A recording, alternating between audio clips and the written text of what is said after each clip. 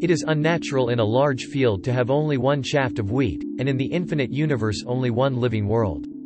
Metrodorus of Chios, Greek philosopher, 4th century BCE. The outer solar system harbors various enticing satellites that could potentially harbor life.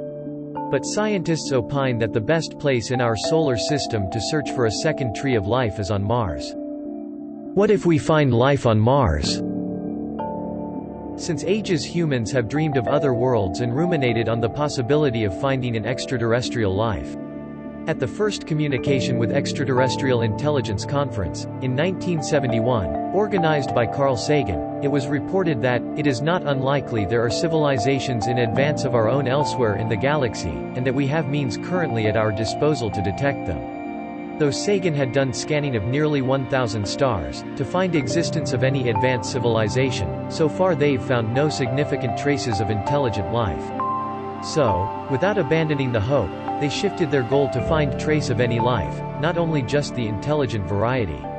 Rather than just tuning in for radio waves broadcast by advanced alien civilization, researchers have opted to tune into an alternate frequency, that of fluid water.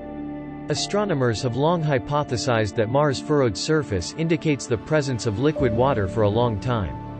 In the late 19th and early 20th centuries, Giovanni Schiaparelli and Percival Lowell saw linear channels. Numerous researchers portrayed the occasional wave of darkening that concurred with the development of dynamic blues and greens spotting the red planet's surface in the late spring, which was proof of a functioning Martian biosphere awakening every year.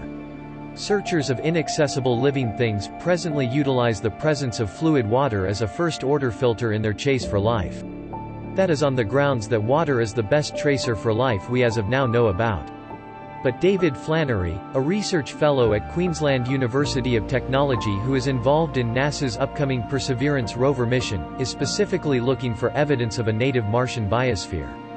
Flannery says, "If there was life there 4 billion years ago, it seems reasonable to assume that we might have a vestige of it today in a protected refuge." In 2018, NASA's astrobiology program awarded Johnson and an international team comprising researchers a $7 million grant to find out an answer. Today, Johnson leads the new Laboratory for Agnostic Biosignatures, which she describes as an effort to understand life as we don't know it.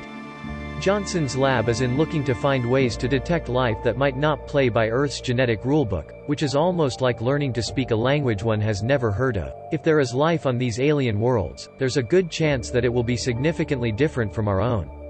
The discovery of an extraterrestrial life, if ever happens, just might give us the perfect opportunity to take a step back from our earthly divisions, constraining us to reevaluate our cacophonous voices into a singular, planet-wide harmony.